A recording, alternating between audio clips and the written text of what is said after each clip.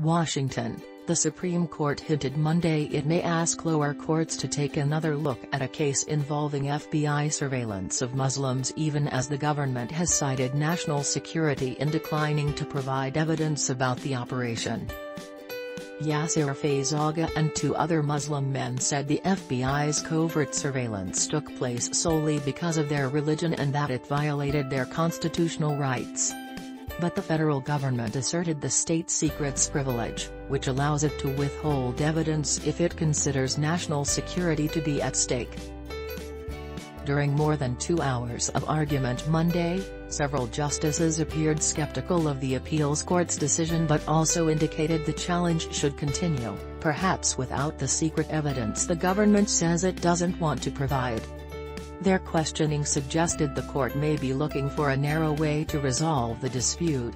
The government takes a very much stronger view of what state secrets doctrine is and it says anytime we have a secret, we're entitled to use that evidence in our possession without telling you anything. In a world in which the national security state is growing larger every day, that's quite a power. Edwin Kneedler, arguing on behalf of President Joe Biden's administration, said the government is concerned about the broad ramifications of the Ninth Circuit's ruling in cases beyond the one at hand. Can a lawsuit be dismissed at an early stage? Or does the 1978 FISA law compel a lower court to review the material to determine if the government has a good reason to conduct the surveillance?